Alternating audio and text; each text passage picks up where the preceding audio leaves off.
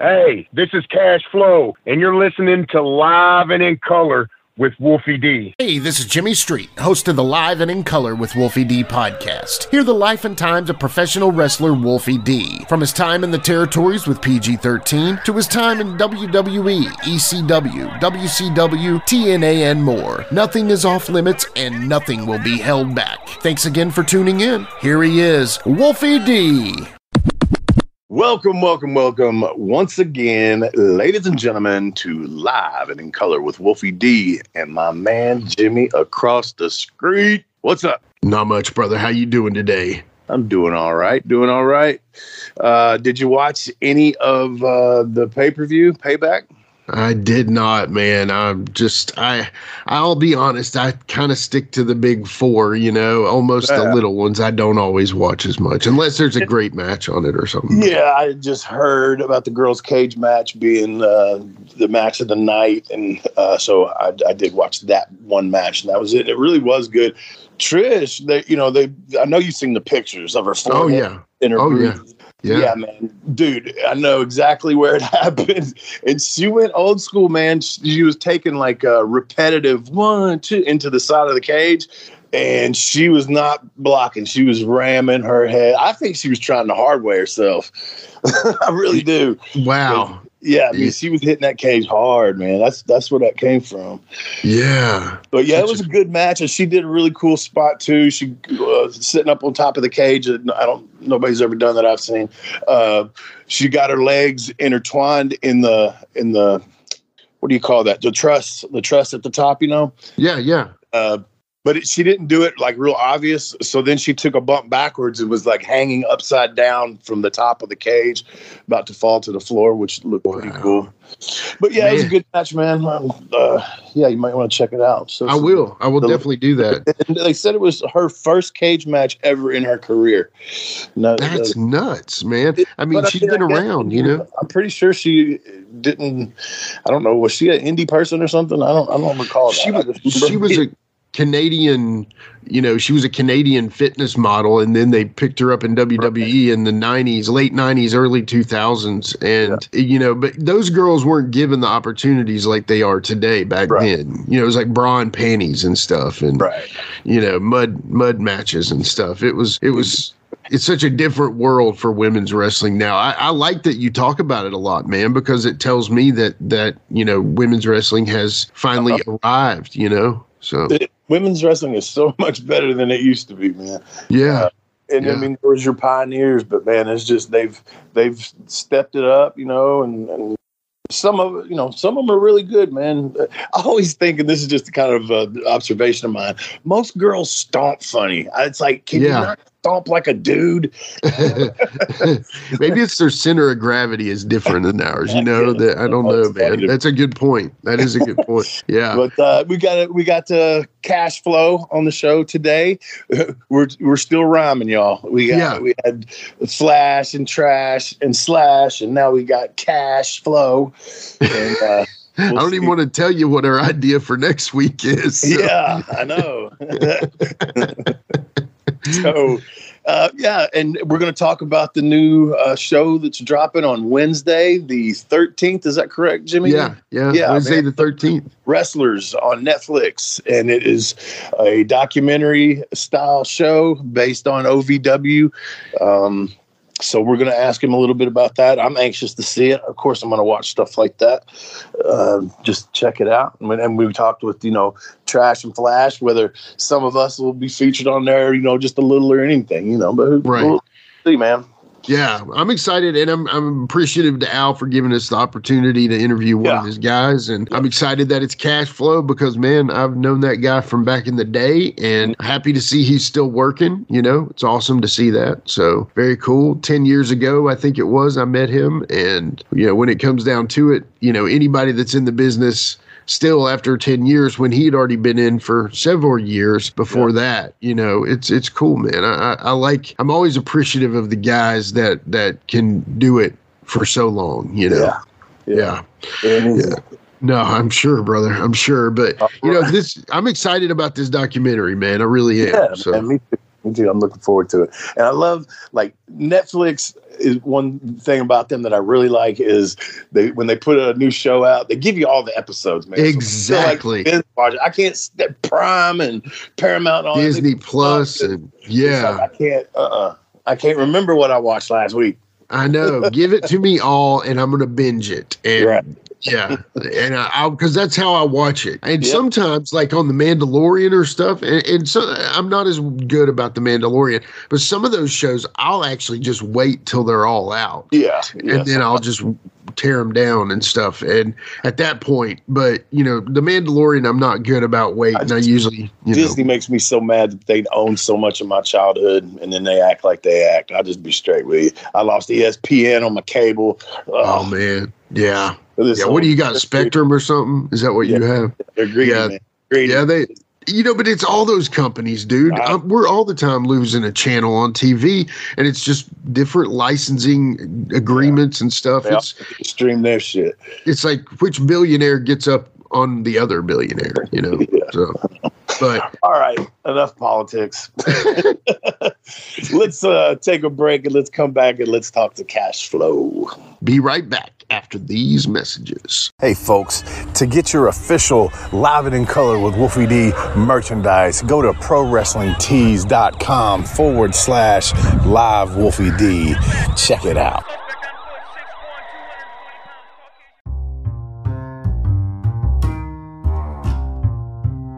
If you're listening to Live and in Color with Wolfie D on Apple Podcast and like what you're hearing, go ahead and leave a 5-star rating.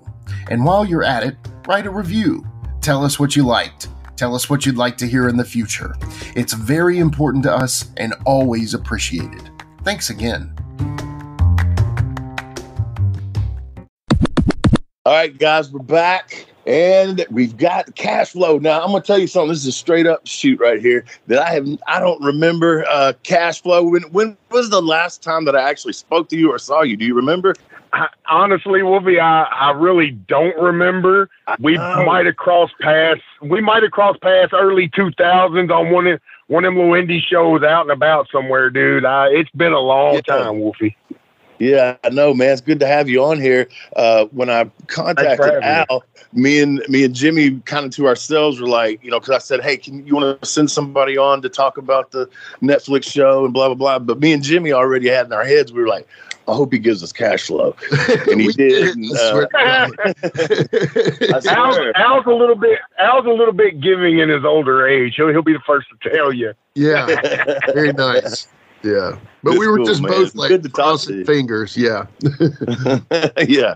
But yeah, good to talk to you and everything. So tell me, I don't keep up with a lot of current stuff. I see what I see on Facebook and social media stuff. And then if I see something that I think I need to watch, I'll go watch it. But this is definitely going to be one of those things that I want to watch. But I didn't know that it was even going on.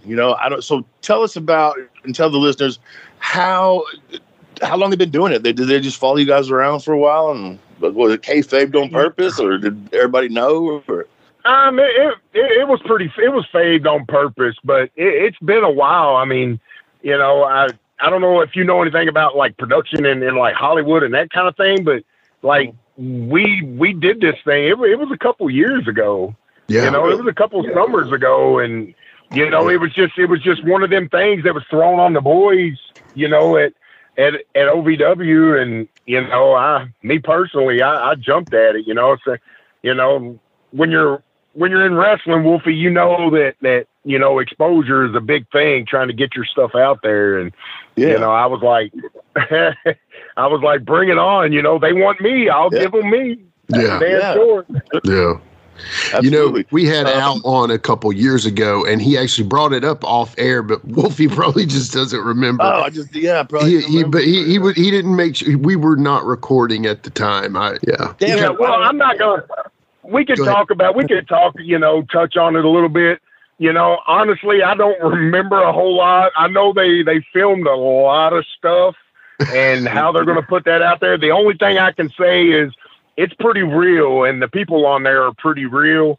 And, you're just going to have to watch it, man, is all I'm saying. So let me ask you this. Okay, so on the trailer, I've seen the trailer. I saw you're giving like a speech. So what is your role in OVW now? Guys look up to me because of my tenure. They look to me because of how long I've been around. They look to me for guidance on, you know, how you're really supposed to act in a locker room and how you're supposed to treat each other. And, you know, when you're in a locker room full of guys, it's much different when you're in a locker room full of guys that all have the same goal.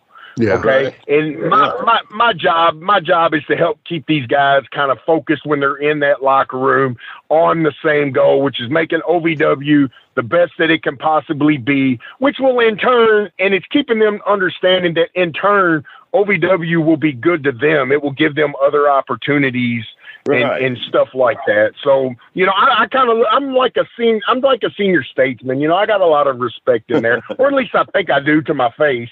Oh, I'm sure. You know how wrestling is. You know, they could smile at you and then want to put the foot off of your ass when you turn around. But you know, and on the surface, coach, you know, that's right. You're a coach and trainer as well. Yes, I am a teacher. I do teach the beginning class for the OVW Academy with Al Snow. You know, I was grateful for Al to approach me, you know, 3 years ago and said, "Hey, I have this opportunity for you. Would you be interested?" You know, I jumped on it because, you know, that's kind of what you know, once your in-ring career is at a certain level, you know, you start to feel like it's time to give back a little bit. And, you know, I was at that point and I'm like, hell yes, I'll be glad to try and, you know, help bring the new crop of guys along. So. That's cool, man. I did the training thing a few different times and I actually enjoyed doing it. It made me better. It was like keeping up with stuff, you know, just like football practice or something. You know what I'm saying? So it like made me better. It gives you ring time. It keeps you focused. You know, it keeps you current with, you know, some of these younger guys. I mean, you know how sometimes you can get lost in translation and guys can kind of overlook you, but you know, all the guys come in, you know, I'm the first person that they step in the ring with. So, you know, it keeps me focused and keeps me going, dude. I really enjoy it. I love it. I do. That's good. So what did you get out of the business for a little while or anything? Because I feel like I remember, you know, like you said, around the 2000s or something like that. And then all of a sudden I don't remember like seeing you anywhere. And then now you're back up here. Did you take some time off or? You know, Wolfie, I really didn't take any time off. But once I left where I broke in the business, you know, I left on shitty terms. And I kind of got left to my own devices. So I took a couple bookings here and there. I found a guy that would book me, you know, a couple times a month. And it really was just that for a little while. But then I was like, dude, I got to do something. If I want to continue to do this or I want to be done. And I decided to continue to do this. So I started putting in a little more work.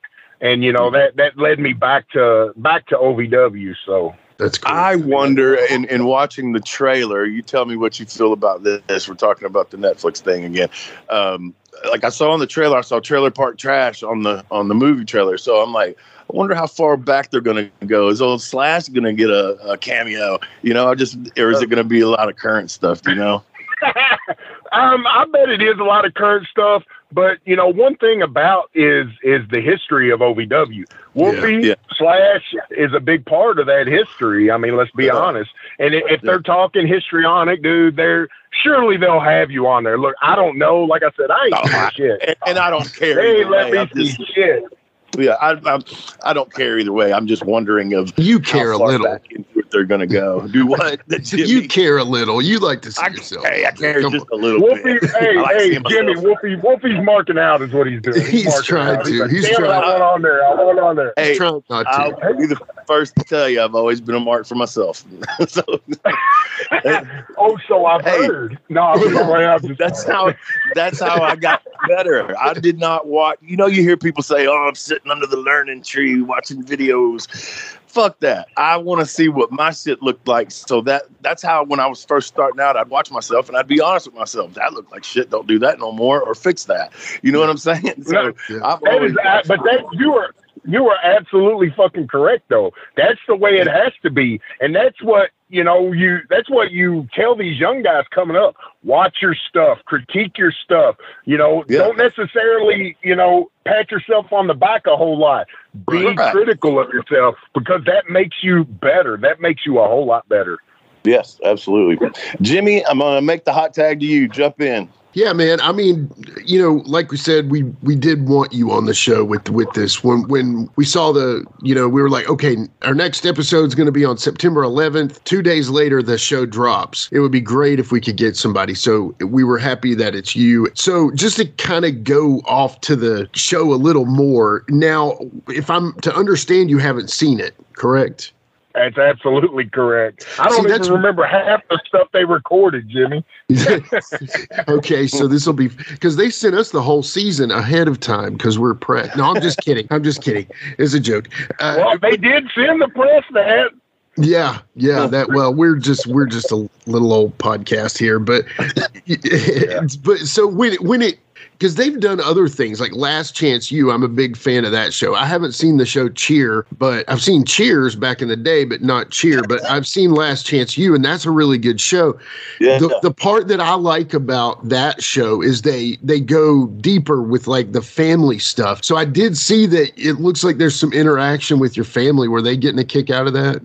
Yeah, my son and my daughter, they both loved it. But see, my son and my daughter have always been around wrestling. Yeah. I have pictures when they were babies, rolling on top of me in a wrestling ring. My kids have always been around wrestling. So no matter how big the crowds are, or, it feels kind of like home to them. You know what I mean? They get a little anxious and have a little bit of anxiety when they're around a huge crowd of people.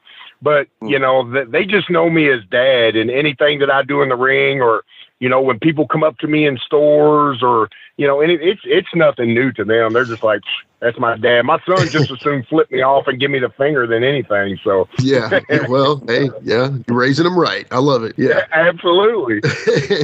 But it looks like it goes really in depth to what would consider like the daily life of a wrestler. Do you feel like now my wife watches all these like housewife shows and all these like Beverly Hills gaga bullshit. And is there some element of Hollywood in it as far as like how they do stuff? We've heard how people act and they say there's multiple takes because of multiple edits and scenes. And do you find that it was a lot of Hollywood in it, or did you feel like it was basically, hey, look, I'm living my life and here's a camera in front of me, which I have no problem with? What would you say? I would say there probably wasn't enough Hollywood in it. I think that, when they came to me, and all I can do is speak on my experiences. When they came to me, all they would say is, hey, Cash, be yourself. Yeah. I don't know, like I said, I don't know about anybody else. I wasn't around for anybody else's. All I know is when they showed up, or wherever I was, because, if I remember correctly, which I don't know, if I remember correctly, it wasn't just, stuff at my house. They were at other places with me. Hell, I think they caught my asshole a few times. So it was just, they would show up and say, hey, we're going to follow you, do what you do. And that was that. There was no discussion on, there was no discussion on, hey, can you move this way? Can you talk about it? Nah, there really wasn't any of that. I didn't have any of that. So, and I mean, just to kind of go off of that, I imagine how big or small of a crew were they as far as following you around? I'm all into the other side of things, So. It was a big crew, 2 or 3 vans worth, and it was a big crew. They would take up a lot of space, which sometimes didn't fit too well during dinner time. Oh man, I'm sure. But, I mean, they took up a lot of space, but you know what? They go to the gym with and shit. Yeah. In the end, it's all going to be worth. Well, I'm a hit at the gym because I also do some customers. I used to do some customer service stuff there, because I've known the lady there for a long time. So she was pretty cool with it. So I'm sure. Yeah, I was just thinking like there was a Planet Fitness or something. Oh hell no! I wouldn't be caught dead in Planet Fitness. They'd be ringing that. They'd be ringing that alarm on me 24/7. I would never get a workout here. I don't do that kind of stuff anymore. I'm a gym rat. I have to go to the gym. Shit. Yeah. So I go to the gym when I just had hernia surgery, so I've been out for about 2 months, but can't wait to get back in there. Yeah, I'm sure. So let's go. He said, "Yeah, right." No, it's good for my mental health as well. I promise. But that I do agree with. Let's go back to, man. Who is your mentor in this business? Initially, yeah, like who I guess who trained you, but then is there somebody like after that? A few people after that, and I'm not talking about now. I'm talking about early on. Like, who was your peeps? You know where I broke into professional wrestling at. Would I say that dude was a mentor? Do what? I said I think I do. Yeah. Well, to say that dude was a mentor would be using that term a little loosely. Yeah. I don't necessarily consider that a mentor. He let me break in the business there, but I did the work. Okay. Right. Now, as far as mentors, guys like Frank, guys like Bull Payne, Tracy Smothers. Of course, Tracy was a mentor to a lot of guys. Right. I looked up to him a whole lot, and he helped me a whole lot. Yeah. When I was young, my first 5 years in the business, after that, it was just kind of, who I could talk to, who I could get around and be the young boy and pull up that chair and sit and listen to, Wolfie. And at some point you were one of those guys too, Wolfie. Absolutely. 100%. You were always, to me, of the two of you guys, you were always the one that was down to earth, and you were more than willing to talk to the young guy, unless of course you just stuck a fist in Ox Harley's face, and then you were a little harder to talk to sometimes. But oh my god! Oh, I'm just saying. Were you there that night? Hell yeah, I was there. Okay. Hell yeah, I was there. How was that, man? And you know what? I think they put me in the ring with you after the fact. Did they? Like a couple shows, like a couple shows later, I swear. I thought you meant that night. I was like, oh, yeah. No, not that night. Hell, I don't know what was going on that night. You were a little heated that night, so I don't know. I tried to stay away. He had an attitude from the get-go. That was the first time we'd ever met, and I'll say right now, me and him are cool, and we talk and laugh sometimes. But he had an attitude towards me, man. And we were working for WWFE, whatever at the time, and there really was a policy. Contracted guys could not bleed, and if you did indie shows, you could not bleed. So I'm telling him, okay, chairs, stop signs, all the blunt objects, that's cool, but none of these tack bats and baseball nails and none of that shit that these people bring. I don't know what's on that, which they love to bring, by the way. I know. But then your partner all over the place. But then people are demented, man. Some of the shit they would bring. But then your partner started it all. Yeah. Jamie brings the bat into the play. He brings it into play. Well, I end up getting hit with it, and I didn't like that. Yeah, push comes to shove. Shit happens. It was very interesting. That arena was full that night. Yeah, there were a lot of people in there. Packed. Yeah. That time they were serving beer it was crazy. It was full. Yeah, it was wild back then. But I couldn't remember who. I thought that was where you came from, and that dude is something else. But anyway, Jimmy, jump on in and ask that. So you end up actually now. You work Wolfie. I know for a fact the date on this is November 13th, 1998. You worked Wolfie D. Now, how long were you in the biz at that point, Cash? I had been in the business a little over a year. I started training late 96. Yeah. I had my first match against the Dirty White Boy, Tom Burton, in July of 1997. Now, that's exactly what I wanted you to say. Thank you, sir. You're really good at this. I appreciate that. Absolutely, absolutely. Talk about Tom Burton, man. That's exactly what I wanted you to bring up. Tom Burton. I've heard many stories about Tom, but I would love to hear what your thoughts are. The very first match you wrestled Dirty White Boy Tom Burton. I had no clue what to think. They come to a young guy, and of course back then it was all about, hey, let's rib the young guy. Let's put this guy over like this young guy is gonna get killed. So here I am. They got this guy. They say, hey, let me introduce you to this shooter. His name's Tom Burton. I'm like, at that time, I'm like, what the fuck is the shooter? I don't know what a shooter is. You know what I mean? I'm like, has he got a gun? Is he going to stab me? What's going to happen? I had no clue. And then they explained it to me, and I'm like, okay, he's going to be a little stiff. I'm going to have to show my nuts, and I'm just going to have to fucking sell and whatever. Yeah. Man, he beat the shit out of me, and he stretched me and stretched me and stretched me.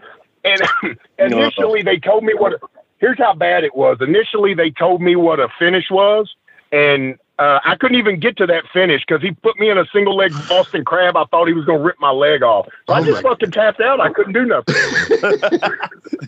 You tapped out? Fuck it, I'm done. I couldn't do nothing. Yeah, I couldn't fucking do nothing. No, that wasn't the finish. I didn't know what the fuck to do. So I was like, there we go. Great. That's funny, but man, you know what? Yeah. I've talked about this with we talked about it with Tony Anthony, as a matter of fact. But Tom was a dick, man. I was close. Me and Tom were cool, but he was a fucking dick, man, for real. He used to try to do. He had one of his trainees punch me like a shoot punch, and that was the finish. Like he had a chain, and I know he told him to shoot punch me, so there was nothing I could really do. You know what I'm saying? That was the finish. Yeah. Yeah, but he's a dick, man. I never even talked to him, dude. I was at the point where when I walked up to him, all right, kid, here's what we're gonna do. We're gonna do that thing. Yeah. Oh, my Tom Burton voice. That's perfect. That's perfect. But that's all, dude. I had like 2 sentences. Just listen to me, kid. Just listen to me. Yeah. All right, whatever. I sure hope you've seen the pictures of him when he came back from Japan after taking his ass whooping over there in the early '90s. I don't know if you remember about that. I do remember, but I don't remember seeing any pictures. Were they good? Yeah, they were good. He got his ass in it. It's the fucking internet. I'm gonna have to look that shit up just because. It's out there. It's been a long time since I've seen them. Like the pictures I saw were actual pictures. You know what I mean? Yeah. Hard copy. Yeah. Man, I've looked at your list of matches, and I mean, let's just go down. You Madman Pondo, Bull Payne, Flash Flanagan, and I stop right there. How was it working Flash? We're big fans of Flash on the show, and we've had him on several times. You got another one. I'm a huge fan of Flash. I have been for years, and I've actually had the opportunity, a little later in my wrestling career for, to hook up with Flash and get to work with Flash. So I'm still a huge fan of Flash. I think he was criminally underrated. Yeah. And he could have been, one of those, I think. In my opinion, Flash Flanagan could have been one of those, man. Yeah, we agree. We agree highly. He's just so funny, and how like he's just got he's just Flash. How can you say it any different? But the stories he has just about Puerto Rico alone will have you rolling in the floor. So yeah. Now I guess let me ask you this, because this is a good. I met you and Wolfie around the same time, and it wasn't very far apart actually. And you guys both had this demeanor about you in the locker room that you were kind of like, when I was in the locker room with you, I was never in the same locker room, but with all three of you, with both of you, all three. I'm making up a new person. So what I mean by that is you guys seem like two guys that people came to talk to. When did that flip for you, Cash? Like, when did you turn from the guy that went to guys starting to come to you? When did that happen? You know what? I honestly don't know when it happened, but it was distinct for me. I'd always been somebody that had been easy to approach and was always wanting to talk with everybody else. And for whatever reason, eventually it just it flipped to if I come in, you know, and I'm doing something, guys would just, they would come and say hi. And, you know, of course I would reciprocate because I'm easy to get along with. And I have no problem if somebody needs an opinion on something or needs a little help putting something together. I've always been one of those, dude. I would be glad to help out. And I'm going to continue to do that until, you know, my body says, all right, you dumbass, you're done. So, yeah, talking about, you know, not having a problem giving back to some of the guys. Let's go back to that match, Jimmy. You said that was me and Cash Flow, and he had been in the business a year. Who won that match? Does it say? Cash Flow did. Cash Flow won that, and he had been in the business a year, and here I am putting him over. Now, tell me that anybody that ever says I've had an attitude about putting people over or anything like that can kiss my ass. There's proof. Well, I've never heard that attitude, and I would argue with anybody that would say that. Because that has never been my interactions with Wolfie D. So, right. You know, they can say whatever, you know, maybe they're looking at something else. So, yeah, I don't think I agree because like I said, I compared you to, you know, because here's Wolfie D, and I'm admittedly a PG-13 mark when I first meet Wolfie D, and he's sitting over there and he looks a little different, but I know that's damn Wolfie D. And I'm like, well, shit, I'm going to try to talk to him. You know, he knows something. You know, some of these, I'm standing beside some guy who's picking his nose and doesn't know what he's doing. I'm going to work my way over there to try to talk. And it's the same with you, Cash. You know, I first met you in 2013 at the Charming Charles benefit at the NWA main event for Mike Porter. You had a crew with you, man. And, you know, but I will say this, and again, no disrespect to those guys because I think they're managers and they were announcers and stuff like that. But you had an air about you that I just was like, man, I want to talk to that guy. Something about him. Maybe it's the calluses on his knuckles. Maybe it's the, you know, the blade marks on his forehead, whatever. But that's a guy that I want to talk to. It's like a magnetism. And again, I was a PG-13 mark. That's what made me want to talk to Wolfie.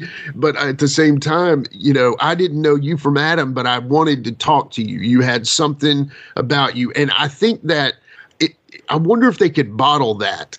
You know what I'm saying? Because I feel like a lot of the newer guys maybe, you know, aren't getting that as much if they don't have a locker room leader in the place, you know? Yeah, I would totally agree. You know, I think that probably stems from how you come up, you know, in professional wrestling. I don't think, you know, you come up a little bit different these days as opposed to, you know, the mid 90s or when Wolfie broke in somewhere, early 90s, mid 80s, Wolfie, early 80s. 89. Early 80s. Yeah, I love it. I love it. Yes. Well, I mean, it's a different time and the guys nowadays, you know, anybody can break into wrestling nowadays. Right. You know, you had to know somebody that knows somebody back then, and you had to put in the work, and you had to fight for whatever it is that you got. And you know that's you know, that just doesn't happen these days. Yeah. Let's take a quick time out and get a word from one of my dope-ass sponsors, and we'll be right back with more Live and in Color with Wolfie D. This is Steve Bowtie Bryant here. Back in the 90s, I was a pro wrestling photographer for the South. And I released what might have been one of the original sets of indie trading cards. I ran across some of these original sets. They were up in Randall Fanning's attic all this time. PG-13 rookie card. Ricky Morton, George Weingroff as the Sheep, Chris Champion, Reno Riggins, Billy Montana, Gary Valiant, the Scorpion, the Medic, Rick Reynolds, Jeff Daniels, Mephisto and Dante, Ben Jordan, Steve Neely, Marcus Woodrow, Clinton Charisma, Little Farmer John. If you'd like an opportunity to get these cards, contact me now. You can get them for only $49.99. Contact me at Steve Bowtie Bryant at iCloud.com. Get your set now while supplies last. Support for Live and in Color with Wolfie D is brought to you by Manscaped, who is the best in men's below-the-waist grooming. Manscaped offers precision-engineered tools for your family jewels. Manscaped recently launched the Ultimate Men's Hygiene Bundle, the Performance Package. Join over 4 million men worldwide who trust Manscaped with this exclusive offer for you. 20% off and free worldwide shipping with the code WOLFIE at manscaped.com. If my math's correct, that's about 8 million balls. Let me ask you this, man. The students that are coming in, you said you get the beginners. Now, have a lot of them already had matches, like they started out in the indies and then they figured, okay, I better go get trained correctly? Or are you getting really fresh people, or both? I probably would guess. I am getting really fresh green people. We're talking people that see it on TV and want to give it a shot. I got you. I've not in the 3 years I've been doing it, I've had one person that's had a little bit of experience outside of, and by a little bit of experience, they tried going to another school and it didn't work out for them. Got it. Okay. So they're brand new. They're green as goose shit. I mean, it is. Yeah. You know, and you got to teach them from the get-go. Right. You know, and I actually like it that way, Wolfie, because then you don't have all them bad habits that you got to break. You know, you can teach them. You can get them in there, and you can get them going in the right path, and that's where it starts. You don't have to backtrack on anything. So, you know, that's good. Yeah. I know one of the first things I would do, you know, when someone would start, I'm serious. Like, I think the first thing I would teach them, not lock up, none of that. Usually it was run the ropes, because to me, that's like the hardest thing for so many of them to get, is how to do that correctly. What about you? I honestly, what I concentrate on is intent.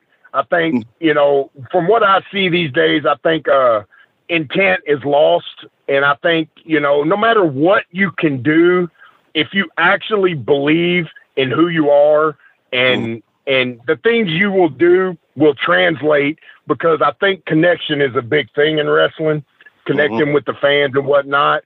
And I think if guys can get down, you know, the intent behind professional wrestling, which is professional wrestling, then I think the personality will come, and all that other stuff comes with experience, you know, running the ropes well, you know, giving them good habits on timing and ring positioning and stuff like that.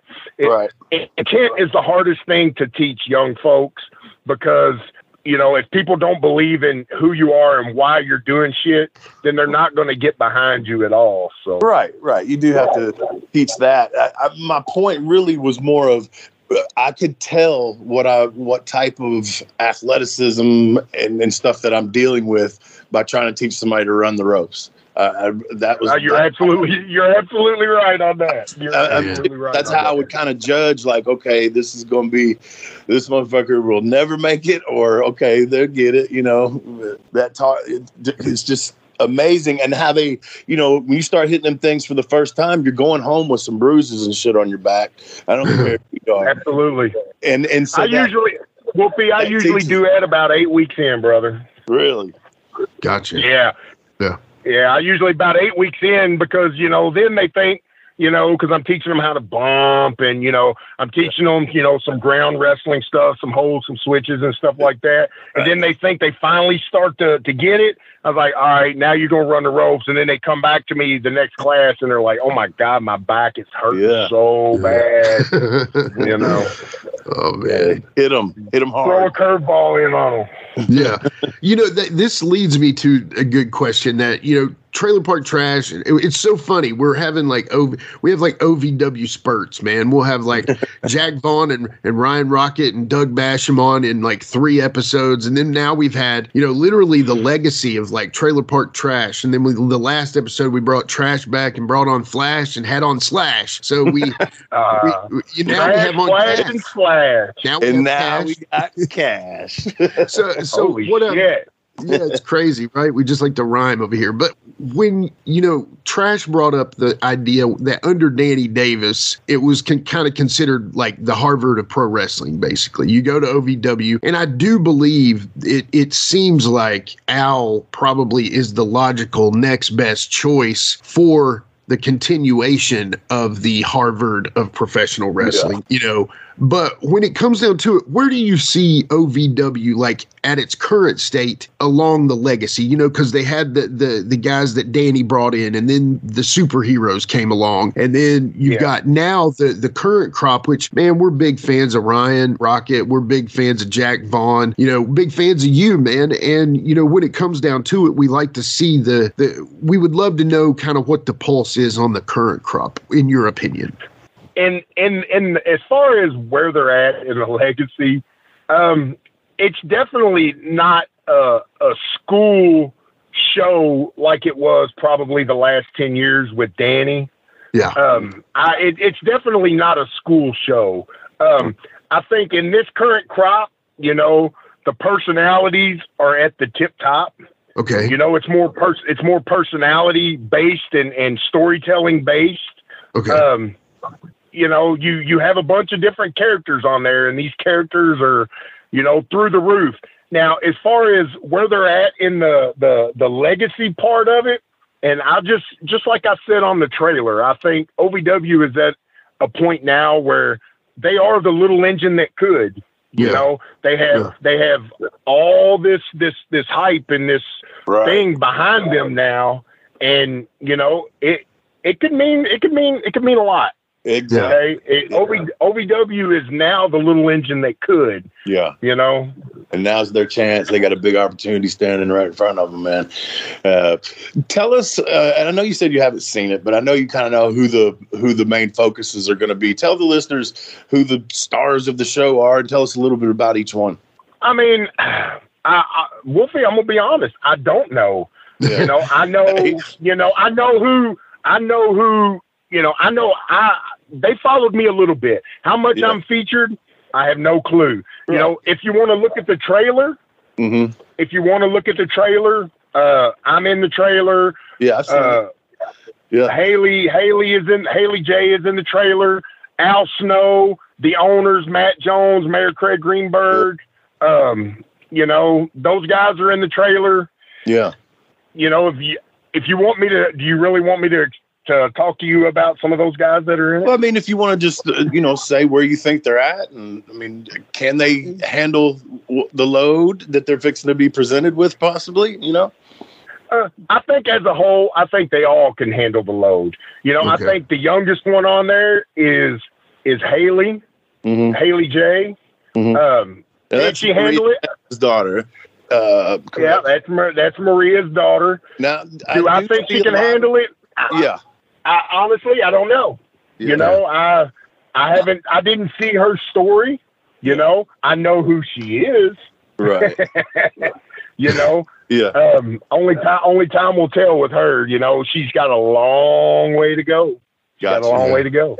Yeah. We'll be interested to keep up with. I'm sure the listeners will enjoy watching the show too. So we'll all kind of learn a little bit as we go, I reckon, because I'm interested to see it. I really am. But keep in mind, Wolfie, and I can't stress this enough, man. It is everything that you are going to see on this show is absolutely who the guys are, and you being, you know, who you are and where you've been in professional wrestling, Wolfie, you will be able to tell if somebody's Hollywooding it up. Right. You will be able to tell. For sure. So, you know, but these people on here that are featured are absolutely who they are. And I hope, which, you know, I know Greg Whiteley, the director, the guy that directed Last Chance U and Cheer. I know that guy has got an eye, and he's creative as hell, and he does know how to tell a story. So, you know, you can bet that it's going to be good. Yeah. Back off of the show. I've got to ask this question because this is one of my favorite videos on YouTube, and I'll go to it randomly just to watch the crowd. The Tracy Smothers Bobby Eaton match that broke out into a riot at IWA Mid-South. Were you there that night? Where was it at? It was the smaller building, not the bigger building. I think y'all in Louisville, or was it in Charlestown, Indiana? I think it was in Charlestown. Yeah. Yeah, I was there. I was there at all that shit. Yeah. Every single bit of it. Yeah, it was crazy because honestly, I'll watch it now just to look to see what the crowd's doing. But, you know, obviously, you know, Tracy and Bobby are working. I mean, that's two of the greatest of all time right there. But Right, at the same time, it was funny how Tracy could work a crowd so well and literally have them salivating to kill him, you know. and he's standing in the middle of probably maybe 250 people. I don't know, maybe not that many, but around that amount, maybe more. That's about what that building could hold, about 250. Yeah. And he's giving them the come on fingers, you know, like bring it on, you know. And every one of them are saying, I see a guy, he rips his shirt off, big fat guy, and I mean real big fat guy. He like puts out a cigarette on his arm and he's just trying to be tough with Tracy. And it's just funny because Bobby would dip, you know, Bobby would dip out. He would go somewhere. I don't know where it was. Maybe he was just selling and the focus was on Tracy. But Tracy's like, God. I think he went to the back. I think he went to the back and let Tracy do his thing. Okay, he was like, I'm getting out of here. Oh, and a girl tries to take that big piece of wood from Tracy, and he gets all hot, and then he sees it's a girl, and he calms down. It's great. I've watched that video way too many times, but now I'm going to look for you, Cash, if you come out there. So, but I don't come out there. If it's the one I'm thinking of, I think Mitch Page comes out, and I think Tracy ends up punching him in the mouth. He does. Yep. That's it. Mark Wolf comes out, I think, and ends up, I don't know, Tracy ends up doing something. I want to say I've seen Chris Hero come out. He does. Yep. Yeah, Well, that's a good question. Yeah, that's a good question, too, because I looked at your match history. Obviously, I'm the research guy here, and I go through and I see you work you work all those legends like Pondo, Bull Payne, Flash Flanagan, Wolfie D, Tom Burton, those guys. And then you get to like the new crop of guys who are kind of the indie darlings like Colt Cabana and Chris Hero. Talk about working those guys, especially in Necro. Of course, you worked Necro in 2001 too, but how did, you know, like, and then you go on to Kevin Sullivan. So, I mean, you're really working so many types of different wrestlers during that time. I guess talk about how that was. I mean, did you understand where those guys were and what they were doing at the time, especially somebody like Colt Cabana and Chris Hero? Absolutely. You know, because in all honesty, when you get to the back and you're talking to these guys, you know, they're on the same page as you. They just want to entertain. They have their own styles. And of course, you know, where I come up, you know, is more of a brawling style. But, you know, I really enjoyed, you know, raising the bar with them and trying to work their style of matches with them to see if, you know, maybe that I could. So I took it as a huge challenge to be able to do that. I think at one time, Jimmy, I went 60 minutes with Chris Hero and loved every minute of it. Wow. You know, hold and stuff like that. So it, you know, I really, you know, and that helped me move along in my career because, you know, versatility is a big thing in wrestling. You know, you catch a booking out somewhere, the style is different, and, you know, you want them to bring you back. So you got to be able to work with the guys that are there working. So. Yeah, of course. Let me ask this. I want to go back to the show again real quick. Okay. So there's obviously, if you're on the daggum cover or whatever, if you're on the thumbnail, you're going to be featured, I would imagine. So there's a dude spitting out water that's got a mohawk. Who's that guy? That is Crixus. He is the guy. He's a guy from Scotland. Mm-hmm. He come over here. I think he was in Al's original, when they first started the what do you call it, where they were giving out a free scholarship to Al's school. Oh, okay. He was on the initial thing there, and he's been coming back and forth from Scotland. He's been here for, you know, forever how long, and he every now and again he has to go back to Scotland. But yeah, his name is Crixus. Cool. You know, he's pretty good. He's a crazy Scottish guy. Crazy Scottish guy, but good work. Yeah, he is too. He's young. You know, he's got loads of personality though, and that's going to take him far. You know, the other stuff can come with time. Right. Yeah. Isn't it amazing in our business that really it really is about the charisma, man. It really is. Absolutely. Absolutely. Yeah. Charisma can take you to the moon. You know? But you can have all the moves and be as technically sound as you want to be the best in the world. And if you don't have any charisma, you know, you're liable to drop off and never be heard from again. Yeah. True. All right, go ahead, Jimmy. Sorry. No, it's fine. So I guess in 2019 you end up working, and brother, you've got a resume a mile long before that. But in 2019 you show up at OVW, and honestly, your resume is not what you would consider somebody who would actually end up going to OVW and being an OVW star. It's funny now that you're actually a big part of it. So what led you to choose, or what led you to go to OVW in that year? That is actually my second stint. And okay. Actually, my first stint was in 2009, 2010. Gotcha. I went over there with Madman Pondo and Too Tough Tony and did an invasion angle. That's right. For Juggalo Championship Wrestling. You know all about Juggalos, don't you, Wolfie? Yeah. I do. Yeah, you got a kick out of that, didn't you? Yeah, that was a mess, man. That one of the craziest events I've ever worked on in my life, man. Fucking A. It absolutely was. Hey, on that note, before I finish, Wolfie, I worked the show. I worked the Juggalo Gathering 2 years ago, and it was a wrestling show that took place it started at 3 a.m. in the morning. Yeah, that's I don't remember what year it was that I did it, but that was the thing that I did, man. That big open area, people are camping and naked. Yeah. Yeah. And there's a place. Craziness upon craziness. Yeah. And there was like every wrestler on the planet was booked. And the match, I went on at like 5 a.m. I think we did wrestle twice, but yeah, I did a spot.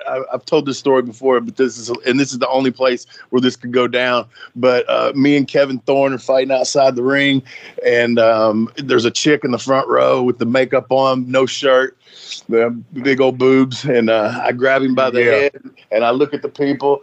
And I look at her boobs, and I look at the people, and I look at her boobs, and they're like, yeah, yeah, yeah. And I motorboat him on her boobs. and then, Kevin Thorne was loving you. You were over with Kevin after that, wasn't you? So I motorboat him, and as he sells like somebody's thrown powder in his face or something. And he's staggering all around. That's great. Hilarious. Oh my God. But that's the only place that you can get away with that, man. And absolutely. Also, a landmark of the show, there was a little place called Drug Bridge. That was the name of it. Yeah. Well, they still have that to this day. They still have that. Does it actually have a sign? Guys searching for it when they go there. Where's the bridge? Where's the bridge? Yeah, where's the bridge at? Where's the bridge?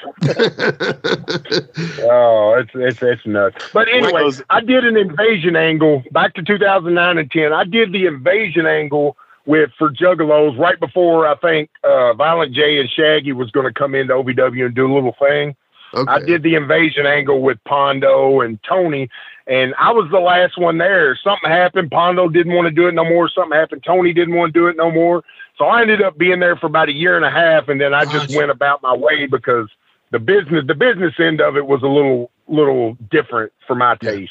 So I went back out on the indies, and I ended up actually coming back in 2016 and working for Danny, like, right as Danny was, looking for a buyer or whatever, looking to sell it.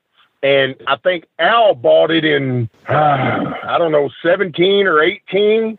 Mm-hmm. And that was where I first met Al when he bought it. My first interaction was Al. Hi, Al. My name is Cat. My name is Mike. I'm Cash Flow. He was like, "Damn, you actually look like a wrestler." Okay. All right. You do though. Well, that was my first interaction. So I was like, "Yeah, I'll take it." Yeah. That's good true. Compliment. Though. Yeah. Because there is good compliment. And you know this, man, just from being around different people and stuff. And it's happened to me. Like, people look at me like if they won't have a clue who I am. But I've had people like, man, you look like a wrestler. You know what I mean? And that's a good. Not everybody has that quality, man. That's a good quality. It's true. Yeah. That'll take you. It's like instant credibility. That'll take you a long way. If you look the part, as long as you don't shit the bed when you're trying to be the part. So when somebody sees you and they say you look like a wrestler, Cash, who do they normally? Do you know The Rock? Do you know Hulk Hogan? Do they ever ask you that? No, they a lot of times they tell, for whatever reason, they tell me I look like Brock Lesnar. They tell me I look like Triple H. Yeah. They tell, they don't ask me who I know. They tell me who I look like. Oh, I'm like, well, gotcha. Yeah. okay. Yeah. Yeah, that's funny. That's hilarious. I got one guy in OVW that I need you to take to the chop shop. Okay, can you do this for me?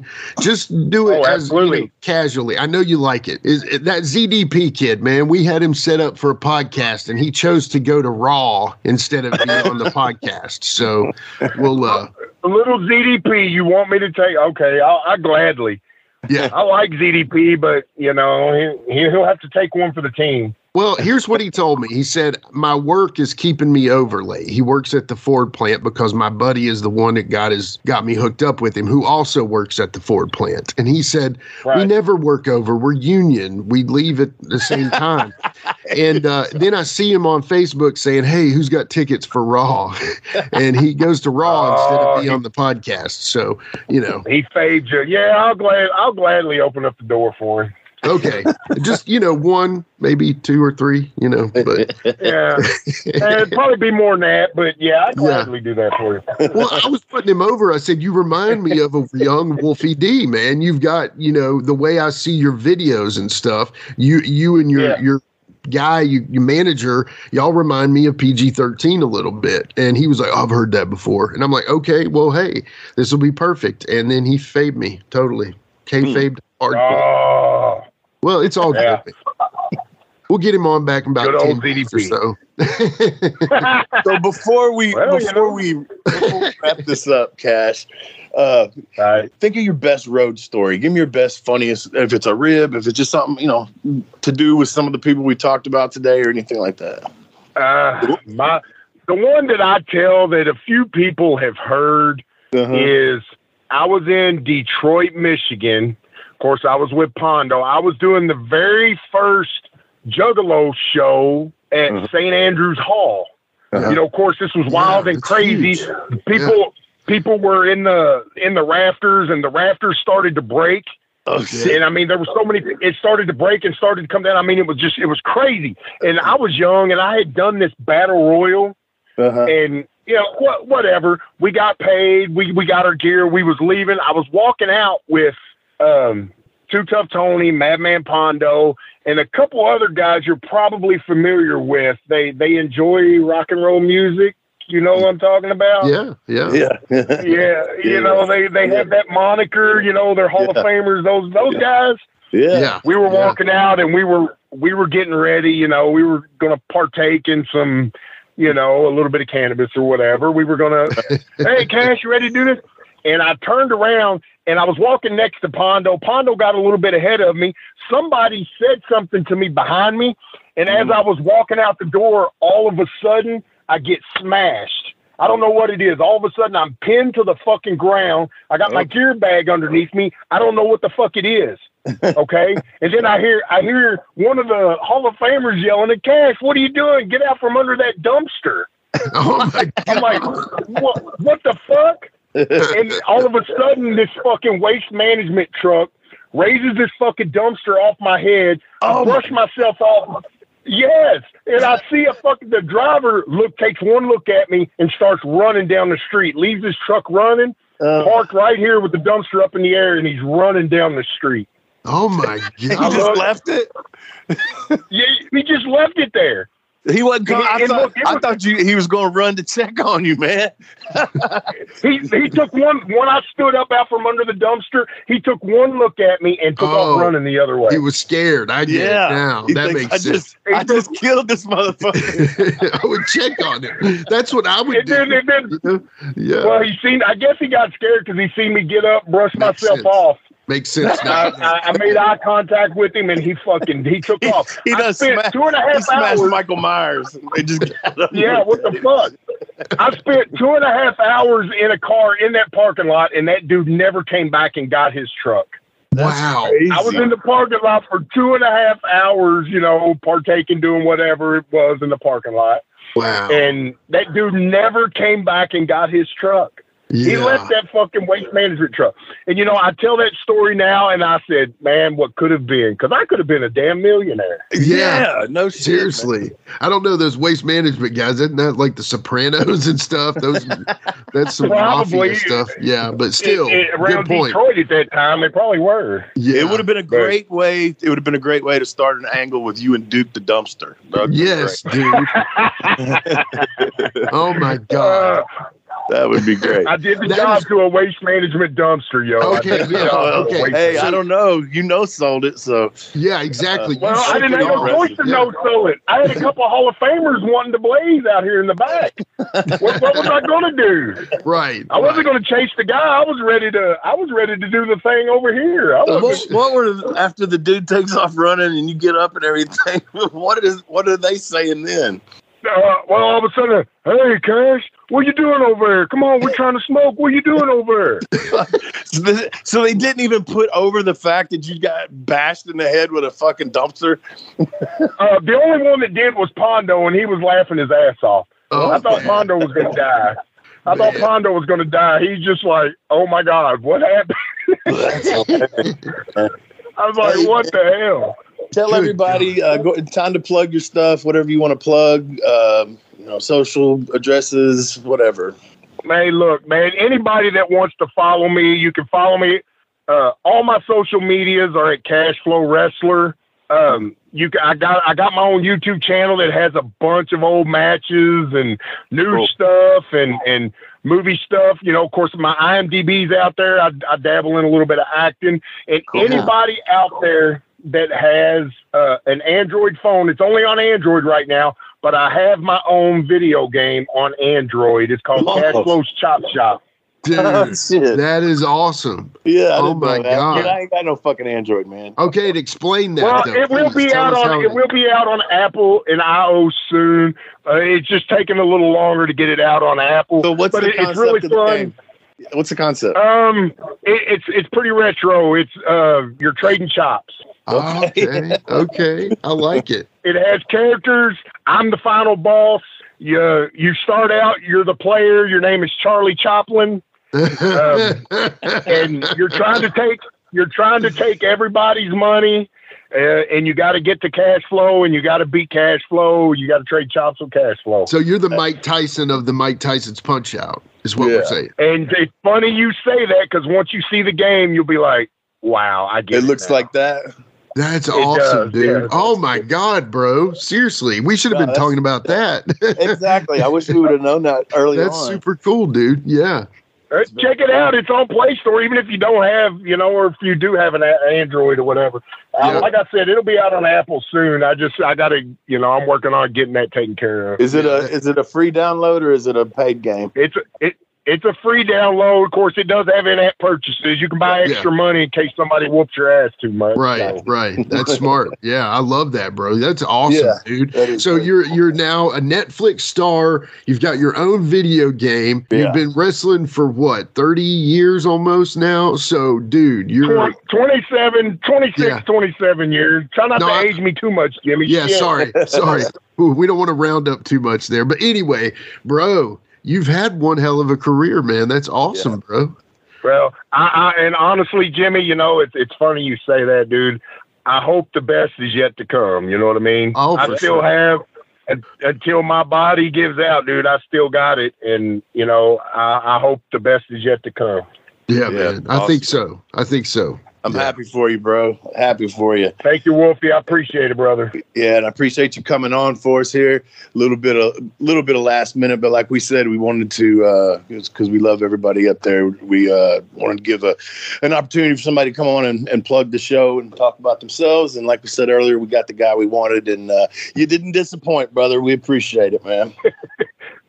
Much love, Wolfie. Much love, man. And y'all don't forget to check it out. September 13th, this Wednesday. It's called Wrestlers. It's going to be good.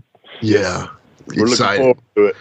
So, Jimmy, when we come back, Are we coming back with Ask Wolfie D anything? Yeah, you know how it is, man. Ask Wolfie anything. Cash, it's always crazy over here, man. So. Thanks again, Cash. Great. And no problem, man. Thanks for having me on there, bro. Yeah, all right, brother. You have a good rest of your day, and we appreciate you.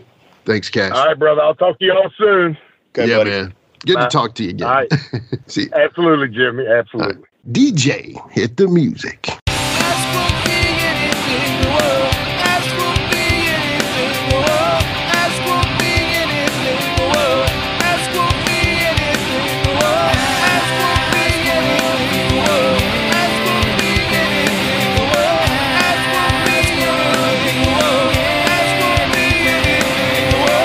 All right, we are back with Ask Wolfie D Anything, and Wolfie D, man, cash flow. I knew it was going to be a good episode, man, but honestly, that was really cool, man. We got to learn about reality TV, man. That's fun. Were we educated? I think so. I mean, the thing is can you just imagine? I mean, because I feel like a lot of those shows that, especially the ones that my wife watched, like on Bravo and stuff, are super scripted, man. They just seem like they're so like, or maybe, the people act a little more because they know they're on camera. Maybe it's not scripted per se, but maybe it's kind of like a co-opted agreement there. But man, this Netflix documentary, I'm excited about it because I'm a big fan of that Last Chance U show, Yeah. And I think this is going to be cool because this is wrestlers. This is kind of like Last Chance wrestlers, and or First Chance or whatever. I don't know that I've told this, but as far as reality TV, me, Hammerjack, and this other dude actually were hired to do. You remember that show about My Big Fat Something Wedding? But it was it was like the Middle Eastern folks, and they would party, and the cops would get called all the time. Yes, yeah, I do. Yeah, but, So we were extras, but we were security, but we couldn't let the stars of the show know that we were security. We had to act like we were just there at this bar, chilling and hanging out together, drinking. So, because if they found out, they would have flipped out that the producers hired security, but they had to hire security because they were known for getting out of control in their episodes, right? So, we did that. So, we were actually on that show. Dude, okay. Well, that was the exact first question. Dennis Stone on Twitter asks, Wolfie D, were you ever a part of anything like a reality show, or have you ever done anything or had the opportunity to be in anything like that? That's crazy that you just said that. That is crazy. And it's funny because we've told before, you don't tell me what the questions are ever. Right. But yeah, that one. And then I did Joe Kenta, what was it? Homicide Hunter.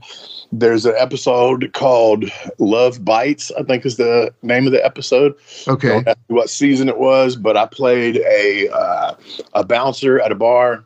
And actually had some speaking lines in it. That was pretty cool.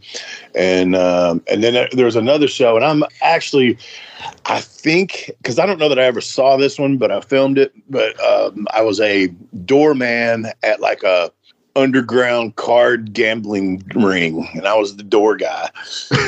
I didn't have no speaking in that one, but I think that was on something called Snapped Killer Couples, possibly. It was one of those types of shows. If it wasn't, they film a lot of those in Knoxville, right? Absolutely. What is it with that, man? It's crazy. Like so many people where I'm from in Virginia, it's like 2 hours away from Knoxville. Yeah. And some people that wanted to try to get in acting, they would go to Knoxville to work on these like true crime reenactment shows. They just happen to do a lot of those in Knoxville, man. That's crazy. How much you've heard them talk about how much it costs to do films in like California now and stuff. So a lot of the production companies have moved to like Georgia and Tennessee and Louisiana.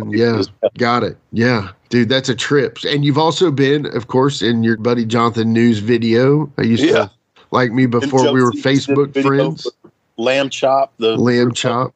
Dude, that is such a great song, man, and such a great video. Really. Gone Tomorrow. Yeah. Dude, it's so trippy that that's called that. And, you know, obviously we've lost Joe. Every time I hear that song, I get sad, man. Sometimes it'll pop up, like if I'm cutting the grass, it'll pop up on the shuffle on my phone. And I'm like, oh, I can't listen to this, man. Because I just think about, dude, it was so cool. And, you know, Lamb Chop, that's what's funny is indie rock, like, a lot of the alternative, like indie rock guys love wrestling. Like Bob Mould from Husker Du actually wrote a little bit for WCW. Lamb Chop, there's a band called the Mountain Goats. Obviously me, I played some indie rock.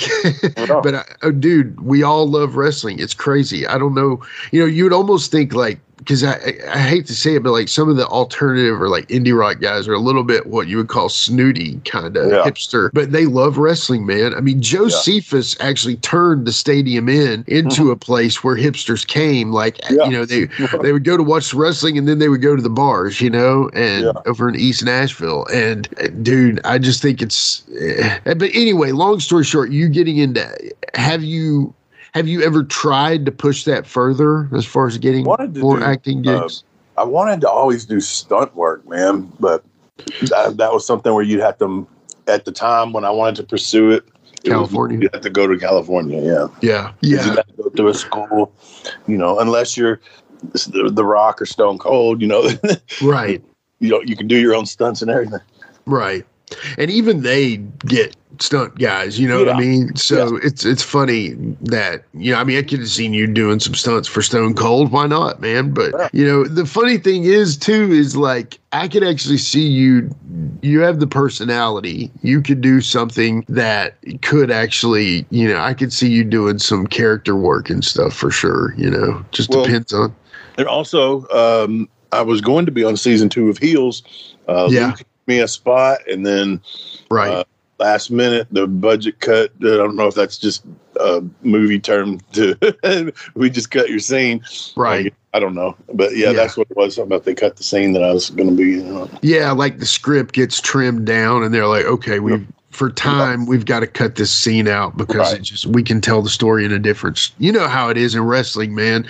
Things will happen and then you get there and they're scrapped because they don't have time, or somebody went too long in a match and you got to cut yours down and stuff. But yeah. Anyway, well, that's cool, man. It's so crazy. Like I said, I saved some questions to time it with shows and stuff. But anyway, that was funny that you started to go into that before I even asked the question. So we promise I don't even send him the questions. But anyway, all right. The second question we've got today, and this guy is one of our YouTube listeners, Bargain Hunter 2404, which, by the way, we are starting to do this thing now that I'm releasing. You know, we don't put all of our episodes on YouTube. So what I'm doing now is every Saturday, at least for the rest of this year, we are going to be releasing shows from the archives. Some will be brand new. Some will be the very early stages. And I just am picking some of the better shows, and we're going to put them on YouTube. Every Saturday morning, you can go on YouTube and listen to a new show. So if you haven't... Subscribe.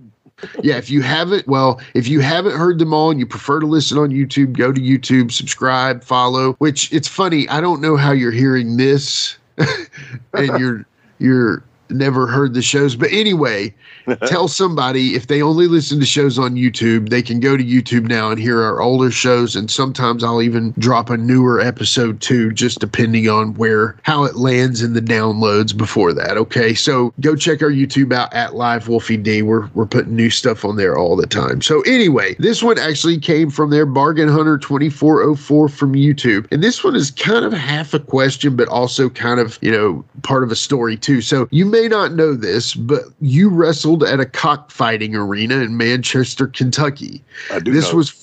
You do know that? Yeah. This was for SCW. The arena was the Phil Young Riverside Club. It was up on a big hill, and before you go up the hill, you cross a river. You wrestled a guy named Jamie Too Cool Stone. Yeah. Bill Dundee came in, and Billy Travis wrestled him also on other shows. Do you remember this place? It's actually on YouTube. Before the wrestling started showing, it was a cockfighting arena for years. After the wrestling stopped showing there, it was opened back up several times as a chicken fighting arena and was one of the biggest cockfighting pits. He loves saying cockfighting. in the country until about 3 years ago. It is closed for good now. The owner of it was busted on a federal case aiding, along with several other pit owners in nearby counties. The match is Wolfie D versus Jamie Too Cool Stone. Look it up. Anyway, you get what I mean. But yeah, cockfighting. I told that story before. Cockfighting. The places, the places that we would end up at, man. Yeah. Some of the places that would run. And I remember, there was a cockfighting arena. And when they say cross a river, that part, I remember crossing over a creek, but it was like on a gravel road, and then it was like, I almost feel like it was just a piece of wood thrown across fucking water. I don't remember like an actual bridge, but I mean, obviously we drove a car over it. Not a drug bridge either. Not a drug bridge, no. Yeah. A little bitty wooden type thing. But it was up a hill, big red barn looking thing, and it was a cockfighting arena. I remember that. Dude, have you ever seen cockfighting? You've been in Mexico. I don't know if you ever got to see it. No, never seen it live, unfortunately. Bro. Okay, I was 10 years old. YouTube.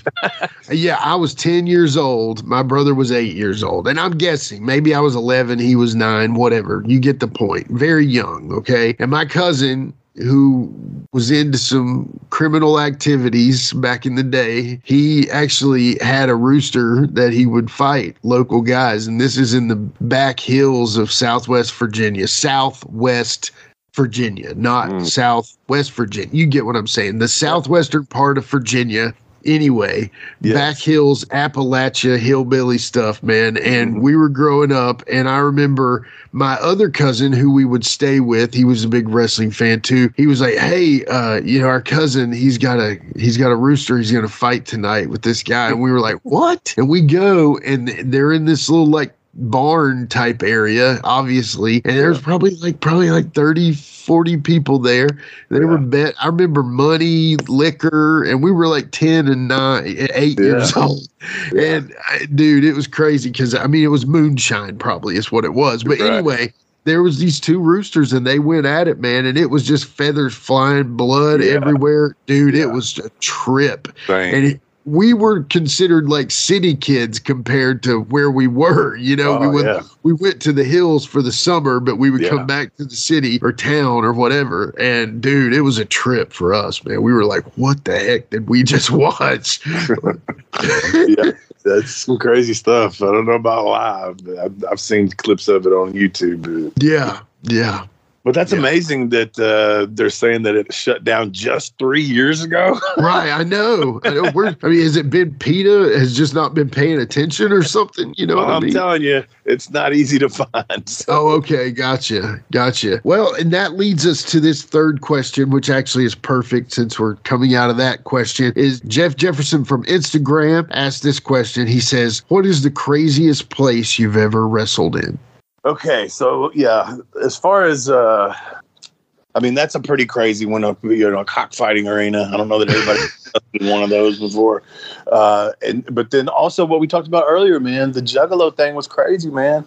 I mean, you got these acres of people just hammered out of their minds and walk around naked with clown faces, and it's a pretty trippy thing, man. You go into the ring that time of night, and I swear to God, every wrestler on the planet was booked, and that was the same night that Tia Tequila got the fans started throwing rocks and shit at her or some shit. Yeah, that's crazy, dude. But I know exactly what you're talking about. Yeah. So that might have to be it, man. I mean, I can't think of I've heard some guys that wrestled in Memphis, they would wrestle at the prisons and stuff. I've never done that.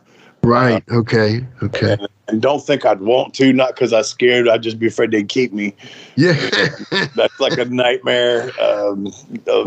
Nightmares. No, you're not going anywhere, buddy. We know who you are. We just looked you up. Yeah. Or they just mistake you for an inmate. That would be horrible. People are in prison for shit they didn't do, bro. A lot of them. Yeah. That's can you imagine going to prison for something you didn't fucking do? Like straight up, you didn't fucking do it. Wow. I mean, and how you could be like calm and try to deal with it, because the more you would escalate it, the worse it would be. Oh, yeah. That just seems like a weird, horrible punishment that it's just like, are you telling me something, God? Seriously. And it's true. It happens every day. And you guarantee, I don't know what the percentage is, but I guarantee there's a good small, I mean, maybe not a large percentage, but a good percentage of people in there for no reason, you know?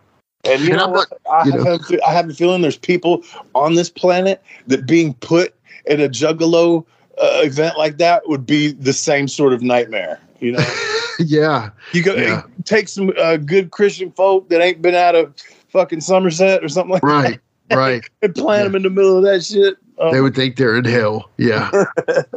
What is this? I mean, from what I understand, and I watch a little of those documentaries that people, they make footage from when they go to those. They seem like decent enough people to where they're, but what is it they say? There's like a percentage, like 1 in so many people are psychopaths. You know what I mean?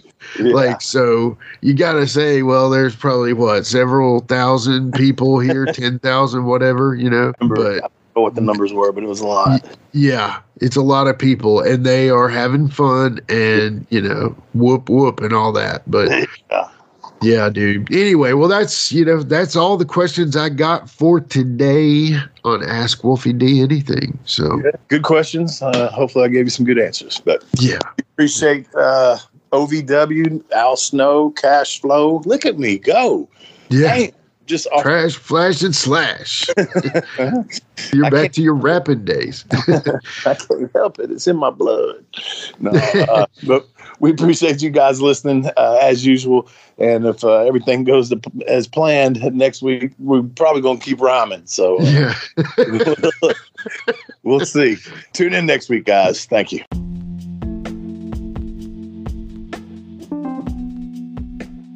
And now a word from our sponsor.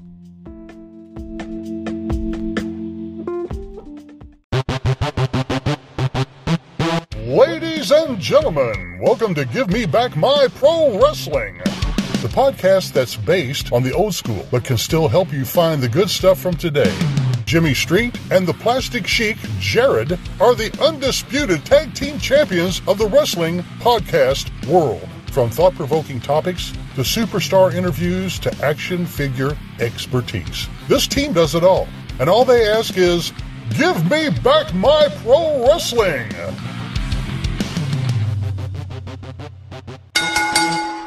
Every other Thursday, wherever you listen to podcasts. Join me, Gene Jackson, for the Jackson Interaction Podcast, where I'll be doing one-on-one interviews with people from the world of professional wrestling, as well as stand-up comedy. You can get them anywhere podcasts are available in both video and audio form, but you can find them all at GeneJacksonPod.com. That's right, it's the talk of Middle Tennessee, the channel you love to hate and the channel you hate to love. It's Brian Turner from Brian Turner's VHS Rehab. And if you're looking for matches from Wolfie D to Jerry Lawler to Dusty Rhodes and the team that put a pimp before your eyes and a goatee between your thighs, Booty Call and Athena, go to LostWrestling.com. See, I made it easy for you. Brian Turner's VHS Rehab. Booyah. This is the big picture, Michael Jablonski. Don't forget to tune in every week to Jablonski's Pissed Off on the Mike Jablonski's Pissed Off YouTube channel. The Hot in the sport, he's gonna tell you all about it. He doesn't care what you think, you're gonna hear all about it. Mike Jablonski, he's so pissed off. Mike Jablonski, he's so pissed off. Mike Jablonski, he's so pissed off.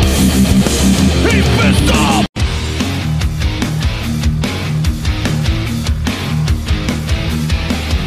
Hey everyone, this is Shane from Insane Shane's World. I release wrestling figures of enhancement talent, mid-card wrestlers, and wrestlers that you never thought would have a figure available. So if you are interested in adding a really cool and rare figure to your collection, then don't hesitate to contact me at shamtheman73@gmail.com. That's SHAMtheman73@gmail.com. You can also join my Facebook group. Just search Insane Shane's World.